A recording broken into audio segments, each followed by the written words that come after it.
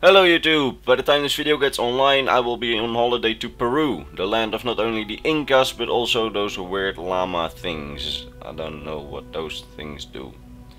At this time I have no idea what has happened over the last 2 weeks before this video gets uploaded. I hope you guys like the guest features that have come online. And well, let's just kick off.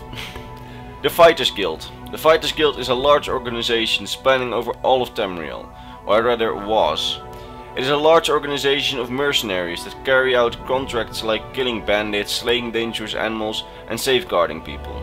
Basically the companions in Skyrim, just less lame. The guild itself was founded in the year 320 of the Second Era by a guy that I cannot pronounce, but I will still try. Dinieros Ves. Okay. Under the supervision of the Ekaviri potentate of the Riemann Empire at the time.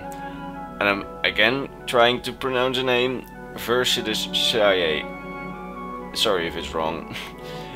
At first they were called the Sifim, after the Ekaviri word for soldier, as they were founded with the purpose of defending the provinces, since the Imperial army had been largely wiped out at the time. It was their purpose to consist of only Ekaviri people, but eventually reformed as they had not enough Ekaviri people on Tamriel to fill up the large slots in this organization. So it was renamed into the Fighters Guild instead of the Sifim. Then the established Fighters Guild was led by a master. But the way I see it, every province is part of the Fighters Guild later in the timeline had a large say in its own doing. Each province's Fighters Guild division is led by a drill master. And a central leader of the Fighters Guild is the leader of the Cyrodiil division of the Fighters Guild, and he or she is called the Guild Master. Specifically in Morrowind, the whole structure of command had to deal with a lot of corruption inside its ranks, and we can assume that, except for maybe the tightly ruled division in Cyrodiil, a lot of the province's division had this problem.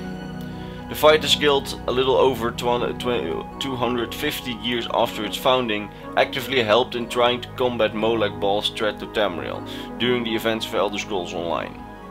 Later in the Third Era, the Fighters Guild became even more significant. It operated in almost every province now, and like the Mages Guild had achieved a large significant political power. However, they mostly did not use it.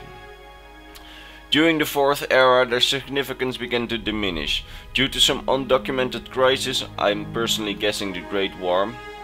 They lost most of their prominence in Skyrim, and I assume also the Somerset Isles, Felonwood, Elsewhere and Blackmarsh.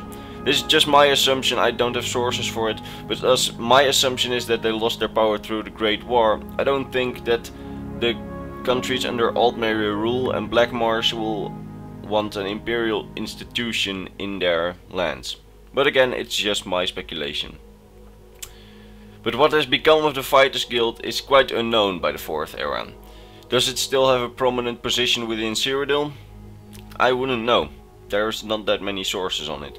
If you guys know anything about it, please tell it to me. I wasn't able to find anything in the games. Well guys, this was already the end of the video. It was kinda short, but as I like to call it, short and sweet. That said, leave a like, subscribe and join my Discord server, link is in the description. If you did all that, I will see you guys again in the next lore video.